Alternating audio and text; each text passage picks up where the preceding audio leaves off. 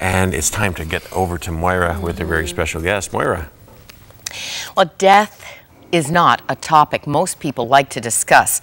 You might be expecting the next few minutes to be depressing, but I think you can see if you take a little glance at the highlights I've made in this book, it has been an inspiration to me.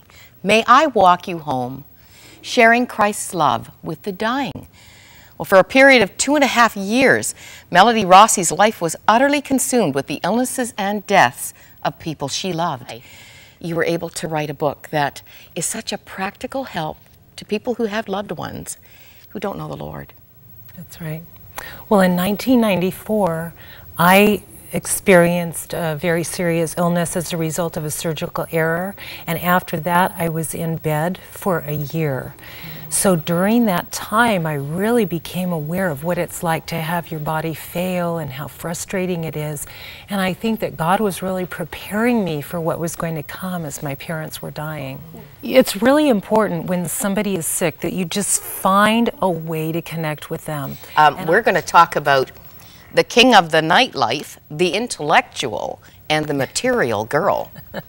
Who were these precious people in your life? Well, the king of nightlife was my father, and he was in the bar business. He had mafia connections, and this was something he loved. He always had a crowd around him. He was, charming and vivacious and all of those things, but completely without God. But it was actually the intellectual, your mom, who was the first crisis 6 years after your hospital stay. That's right.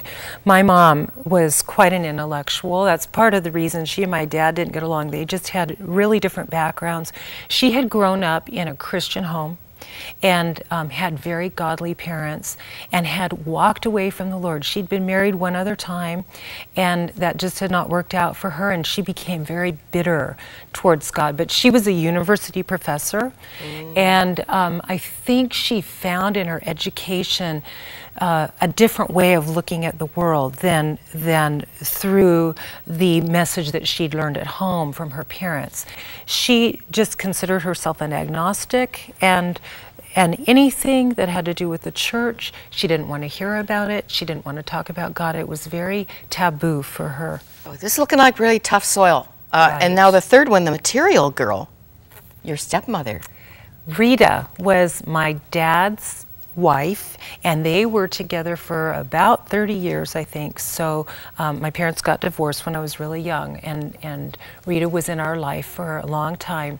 And she did become a good friend. She did. It wasn't always that way. I think that's the case when you're a child and there's another woman in your life. But she grew up in a Catholic church. She grew up in Beverly Hills and went to Catholic school, but she didn't buy into any of it. She thought it was all fairy tales. She told me that herself.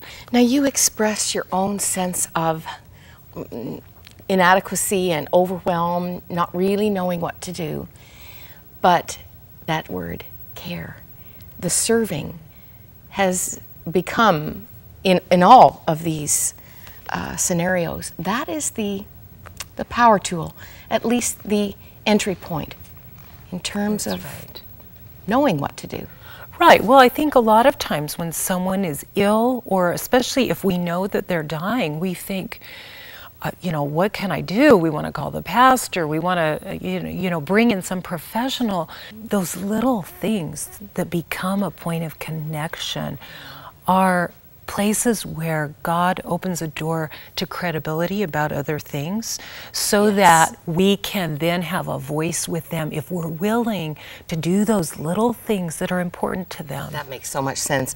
You have a lovely suggestion in the book. You say, ask God to give you a gentle demeanor and help you recognize the real issues in your loved one's heart.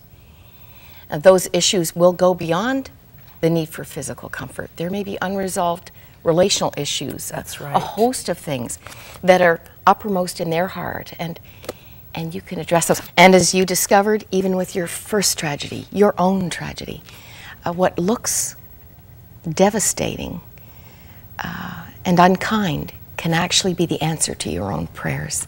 This is a wonderful book. A bittersweet side of this story, Melody, is that your own health crisis left you unable to have children. That's right. But tell us about Cloud and Fire. Well, Cloud and Fire Ministries is an urban ministry to at-risk youth and incarcerated youth. And so God has given me the joy of allowing me to mother and parent multiple kids. There we are at our youth center. This youth center is at the crossfire of two rival gangs, I understand. That's right. Right in Los Angeles, That's California. right. It's the heart of all the gang activity in the San Fernando Valley. And you're taking some of the older boys for great adventures. We do. We go whitewater rafting. We visit all the national parks. There we are at Yosemite.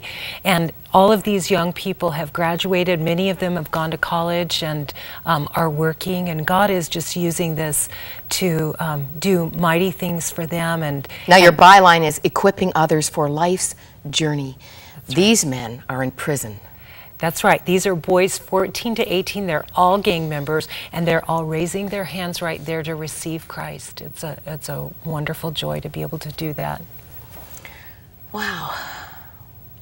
Turning lemons into lemonade in a most significant and eternal way. Maybe even lemon meringue pie. You have a wonderful quote right in the beginning of your book. Amy Carmichael is a favorite, a wonderful single missionary. And she said, "We will have all eternity to celebrate the victories, but only a few hours before sunset to win them." That's right.